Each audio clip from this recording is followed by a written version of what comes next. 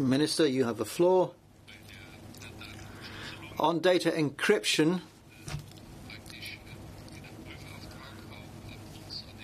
this is something we're sounding out with the Commission, making available of encrypted data to security authorities. It was clear that in the discussion there are data protection issues here, fundamental rights issues that have to be respected. But, you know, after all these brutal attacks, you immediately have a discussion about what wasn't taken into account. Did act fast enough? Did one do the right thing?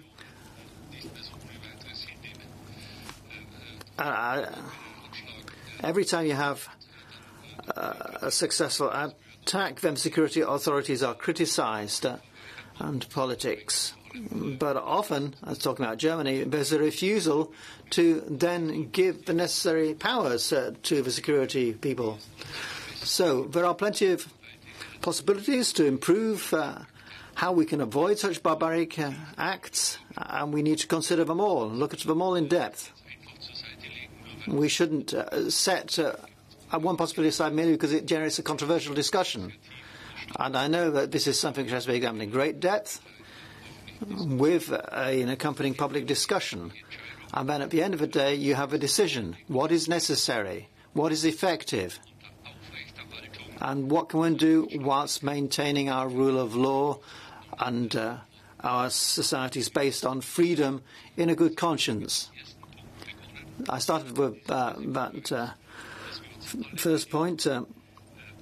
I think we all agreed that the basic principles in Europe is that we have freedom, rule of law, a pluralistic society. We don't want to see that called into question, because that would represent a success on the part of those perpetrating terrorist attacks, and we don't want to give them that. But at the same time, we have to consider every possible instrument and check whether in the future it could possibly help us without violating our basic principles.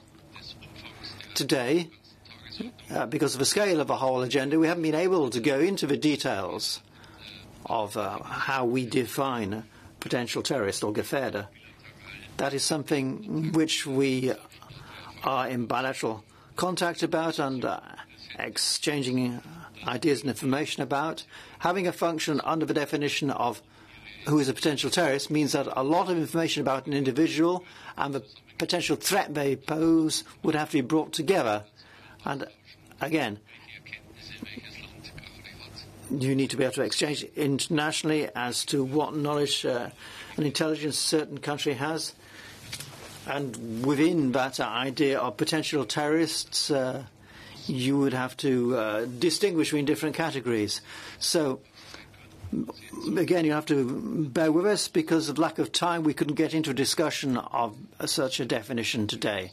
But it will be part of a further process on this. Vielen Dank.